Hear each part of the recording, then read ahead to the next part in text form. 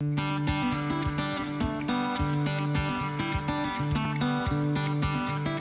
I'm Lou Ann Aiken with Tagawa Gardens here in Centennial, Colorado. Getting into summer now, the landscapes, the yards, the gardens, kind of up and running, but maybe you're spotting a few bug and disease problems somewhere in your yard. Let's take a look at some environmentally friendly ways to handle that. One of the best ways that I know of for aphids is a strong spray of water. Aphids are born pregnant, so if you go out and nuke them with a whole bunch of pesticides, you're taking out aphids and ladybugs and praying mantis all at the same time, and the aphids will come back first. So a strong jet of water right in front, right on top of those aphids will knock them down. They won't crawl back. Just stay on top of it every few days, and you will knock down that population. Another great way to get rid of aphids: ladybugs. It's a kid-friendly project. Let them out. They will chew up all those little aphids in your yard, and then they'll take off and go where there's other food. So they'll last for a while. You don't expect them to last all summer because they have other places to go and other aphids to eat. If you need an actual insecticide, neem is a great thing to use.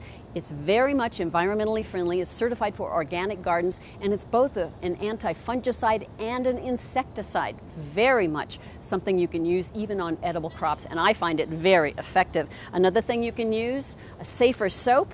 It is a soap that will dissolve the outside of the bug's skeleton, which is their shell. They wear their skeleton on the outside. Safe insecticidal soap is a great way to go. And we also have some very friendly pharmaceutical type insecticides made out of things like rosemary oil and mint oil, and those can be great.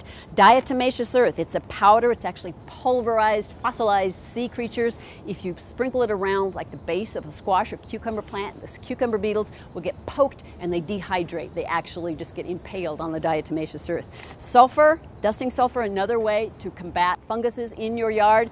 If you do have problems with caterpillars, especially things like tomato worms, Dipel, also known as BT, is a great product. It affects only the larva, the caterpillar of different kinds of insects, will not get into the food chain, and it's very effective. A little slow acting, and you have to put it on each time it rains, but it's very effective. Just remember, you take out all the caterpillars, you'll take out all the butterflies too. So know what you're getting rid of. And if you do need to bring a sample of a bug, insect, or disease into the garden center, make sure, please, that it's in a Ziploc bag.